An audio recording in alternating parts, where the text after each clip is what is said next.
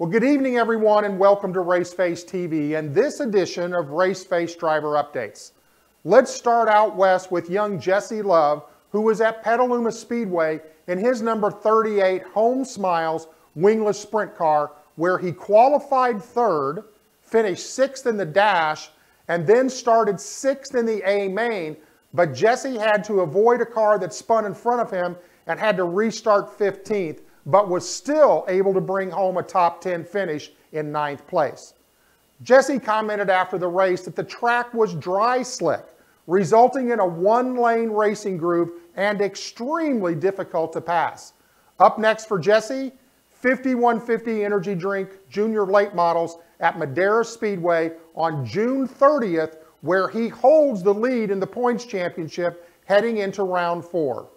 Let's now head out east where we find Sam Mayer competing in the Cars Tour at Carteret County Speedway in his number 9 Junior Motorsports Menard Chevrolet.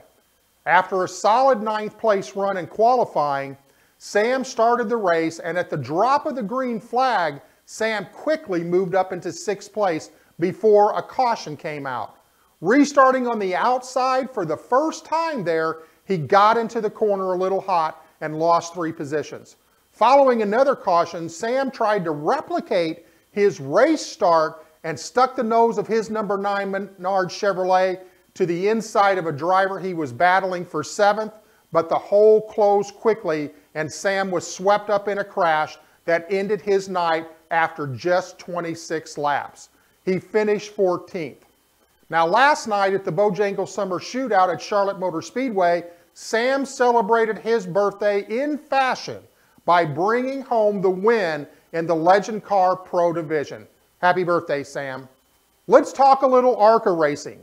Anthony Alfredo was at Gateway Motorsports Park in Madison, Illinois, just across the river from St. Louis, Missouri, on Friday night for his ARCA Racing Series debut in the Papa Nicholas Coffee 150.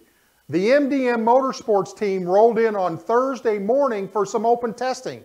This was the first time that Anthony has had the opportunity to get behind the wheel of an ARCA car, and this tough 1 1/4 mile oval is the largest track that Anthony has been on. Qualifying was rained out and the field was set by practice times on Friday evening. Anthony started 13th in his number 40 Seco Buildings Toyota and ran in the top 10 most of the race, bringing home a solid 7th place finish. I talked with Anthony just after the race, and he was happy with his finish, but thought if there could have been a caution inside the last 20 laps, that he felt like he could have had a top 5 finish. Commenting that he had finally figured out how to run this tricky track and was excited to be returning in August with the K&N car. Sheldon Creed was also at Gateway Motorsports Park and came into this race leading the ARCA Racing Series point standings. Sheldon captured his first pole award because he was the fastest in practice, and that's how they started the field due to qualifying being rained out. Sheldon ran in the top 3 all night in his number 28 United Rentals Toyota and lived up to his nickname, the Showstopper. Besides winning the pole, he led the most laps, including the last 42, bringing home his 2nd win of the year and extending his points lead to 155 over teammate Zane Smith. When Sheldon was asked how he thought the night went, here was his response.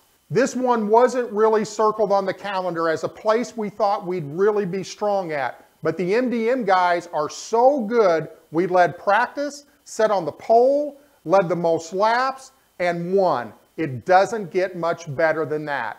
Up next for Sheldon this Thursday night at Chicagoland Speedway for the Scott 150. This race will be televised live on Fox Sports 1 at 8 o'clock Central Time.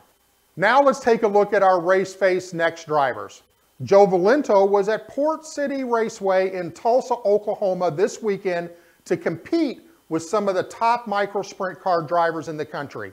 He finished 6th in his heat and 10th in the B main, but did not qualify for the A main. Joe commented after the race, "We learned a lot this weekend for when we come back." Up next for Joe, micro sprints, Princeton Speedway on June 29th. Bryce Bezanson was at South Sound Speedway in his legend car, where he qualified with his best time of the year at 16.235. Bryce also won the trophy dash, but Bryce suffered a flat tire in the A main that ended his day. Bryce is first in the Young Lions division, fourth overall in the Pro division, and leads the Rookie of the Year standings. Up next for Bryce, mini sprints at Deming Speedway on June 29th. Well, that's it for this week's Raceface Driver Update. This week, we'll see all of the Raceface drivers in action, so make sure to tune in next week, as we will have a lot to report on. And as always, we encourage you to go out and support local racing in your community, and we'll see you back here next week. The Raceface family would like to extend our condolences to the entire Johnson family on the passing of World of Outlaw driver Jason Johnson. Our thoughts and prayers are with the family, friends, and crew in this time of mourning.